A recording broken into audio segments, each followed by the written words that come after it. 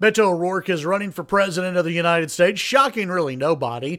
And the question is, which lane does he have to run in? Is he one of the Democrat socialists in the race, or is he one of the very few moderate, centrist Democrats running? Hey everybody, I'm Chad Hasty, host of the Chad Hasty Show, which airs weekday mornings, 8:30 to 11 a.m. Central Time on News Talk 95.1 FM and 790 a.m. KFYO. So Beto O'Rourke running for president, and a headline from CNBC: Beto O'Rourke is running for president like Obama. He has sought the middle ground on policy while his Democratic rivals veer to the left.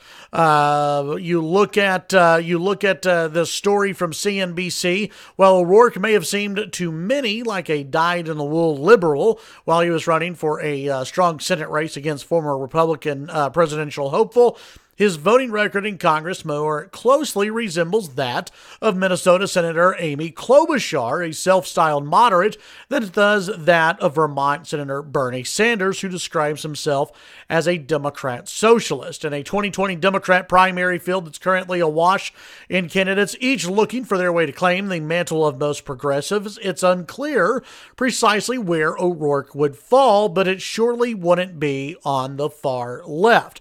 All right, so let's look at what Beto O'Rourke believes. Beto O'Rourke, since his Senate race, and let's just take since the Senate race, because that's what you actually have to run on. When Beto O'Rourke was running against Ted Cruz in the Senate race here in Texas, of course he couldn't run far to the left, and in fact, you really never heard Beto O'Rourke talk much about policy.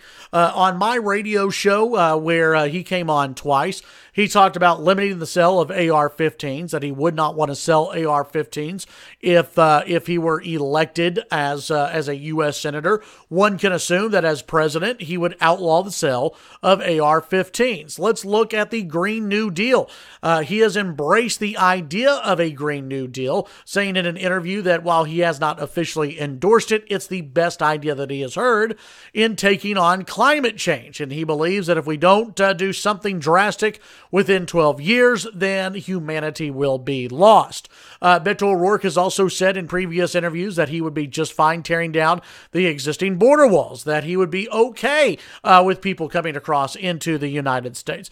Beto O'Rourke's policies, he also embraces Medicaid for all, or Medicare for all, excuse me. So Beto O'Rourke's policies, where he stands on many issues, is far to the left. Now, does he call himself a Democrat socialist? No. Does he call himself a capitalist? Yes. So he may be to the right of Bernie Sanders, but it's not by very much. And I think he's much to the left of Amy Klobuchar and even Joe Biden. He embraces Ocasio-Cortez. Beto O'Rourke is in a way to the left of many Republicans, absolutely, but of even some Democrats out there. Beto O'Rourke, I would peg him maybe not as far left as Bernie Sanders, maybe not as far left as in Elizabeth Warren, but he's right there, and he's very, very close. The problem with Beto O'Rourke, or maybe the plus side for Beto O'Rourke, depending on how you're looking at this, is that he really tries not to define himself. Beto O'Rourke doesn't want to put himself in a box. Beto O'Rourke wants to keep people guessing where he's going to stand on issues. In fact, in Iowa, he brought up, or I guess he was given a question in Iowa about packing the court and, bringing in maybe 15 Supreme Court justices. And he said, that's a really interesting idea. We have a lot of smart people in the United States. We can kick around a lot of different ideas. And that's what Beto O'Rourke does. He says, that's a really good idea. We need to consider that. We have a lot of smart people. So it's really hard to nail down where Beto O'Rourke stands. You have to kind of have to parse his words a little bit, and you kind of have to see what he is saying and where he is saying it. Again, if I had to place Beto O'Rourke, I wouldn't agree with the CNBC article that places him as a centrist. Not at all. I would place Beto O'Rourke, from what I've heard recently, on the far left of the Democrat Party. Maybe not to the impact of Bernie Sanders or Ocasio-Cortez, but much closer to them than Joe Biden. Tune in to the Chad Hasty Show weekday mornings, 8:30 to 11 a.m. Central Time on News Talk 95.1 FM and 790 AM KFYO.